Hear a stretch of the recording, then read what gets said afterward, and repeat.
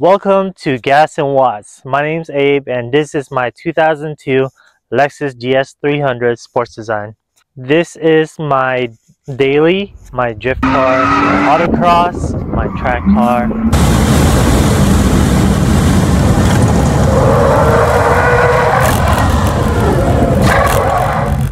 I love having fun with it, just driving the car. Still not sure which, racing I want to focus on.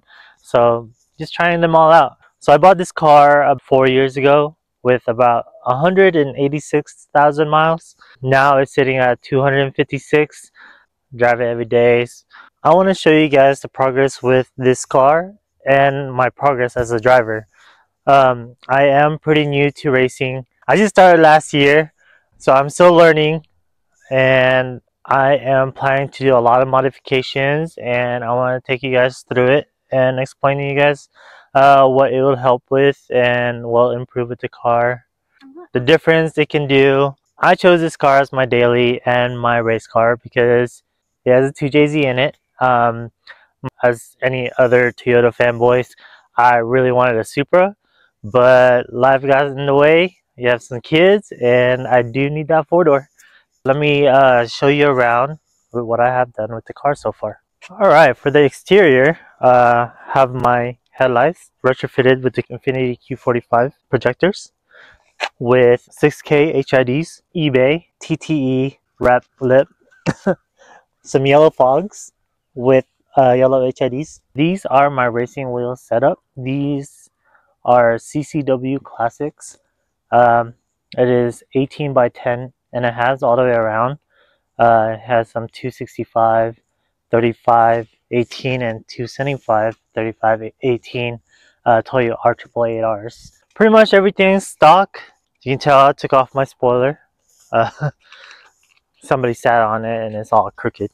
And then right here, I have gone to only 2 different tracks.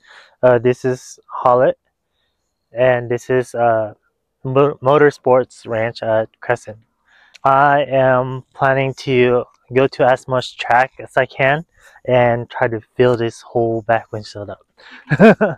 Right here is my trailer hitch, my daily. It serves as like when me and the family go to take our bikes to the trails. I'll be loading up 4 bikes. This also comes in handy during drift events.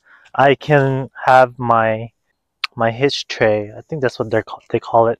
I can load up my tires and tools and everything without putting it inside the car. Weird racing seats, they're fake. Right now I'm on a budget. Also, my rails are my stock rails, so I can still adjust it electronically. I have an IS300 handbrake that is connected to a GK Tech hidden hydro. This is I'm pretty sure it's a fake junction produce. It came with the car when I bought it. My buddy went to Japan and he got me this souvenir. It's pretty cool, huh? Wrapped this with carbon fiber vinyl, and this is just some Amazon Android radio. Just have a Amazon dash cam, front and rear. And then let's take you to the trunk.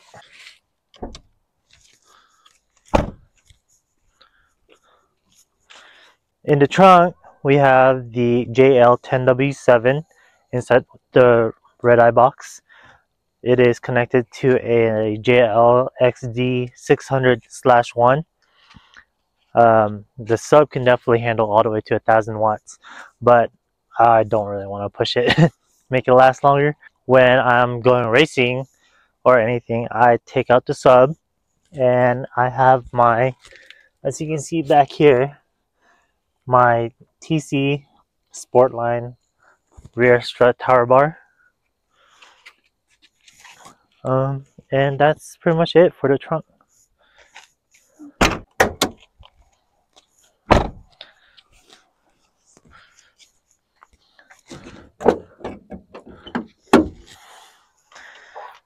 2JZ. No. So this is the 2JZ. This original motor has 256,000 miles. I'm just keeping it stock for now, just to make sure it's reliable. All the upgrades that I have to my battery, TC Sportline, front upper strut bar. It's a KNN drop-in filter, Mishimoto Toyota Supra racing radiator with the Mishimoto shroud and electric fans. This is my power steering cooler. If you look over here, here's my Durrell transmission cooler.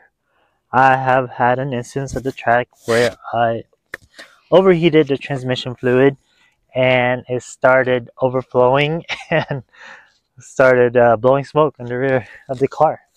That has definitely helped it a lot.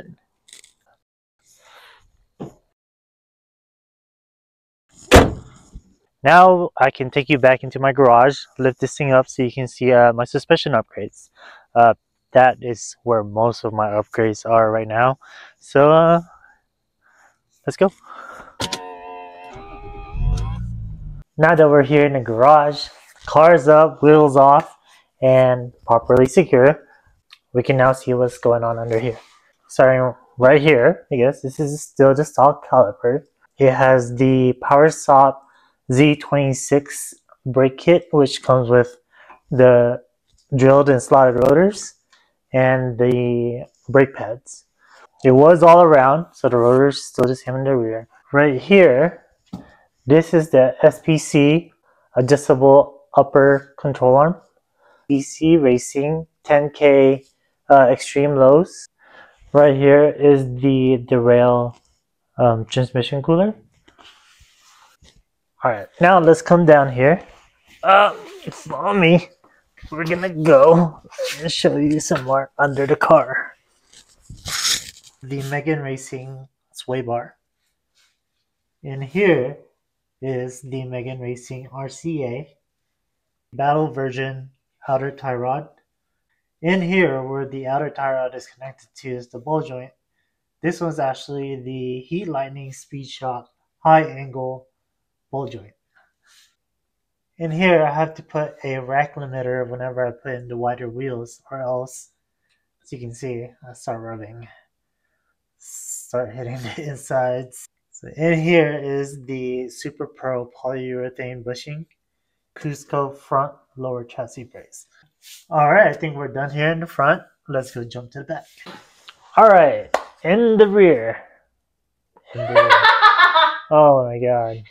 Now that we're in the back, power stop rotor, 248 garage dual caliper brake kit. It is attached to the GK Tech hidden hydro. When I first got the GK Tech hidden hydro, the master cylinder rod was actually too long, and I actually had to cut it just to make it work properly. But before I found that out, the caliper was constantly engaging, so I would burn the rotor up pretty bad. Like, this was glowing red. With all the excess heat and everything, it actually melted the brake pads that was in here. So they didn't sell the brake pads individually, so I decided to go ahead and get the dynamic friction active performance brake pads for the rear instead.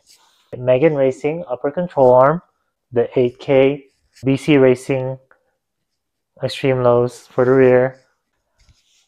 Maybe let's go down here. The lower control arm, the traction arm, and the tow arm.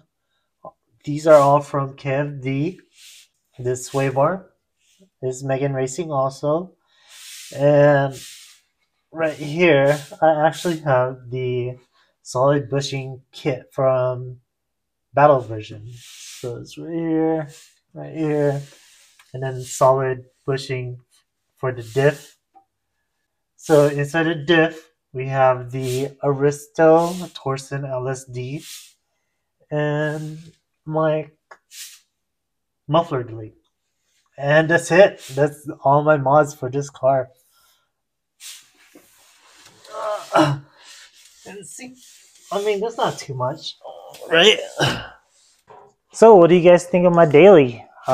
With all the mods and everything, I'm able to do all the drift events, track events, autocrossing. Definitely having a blast with this car. Taking it every day, you know, picking up the kids, getting groceries, you know, like I do everything in this car. I just love it. Definitely gonna have a lot mods to make this car a lot faster. Yeah, just let me know your thoughts. I'd like to hear them.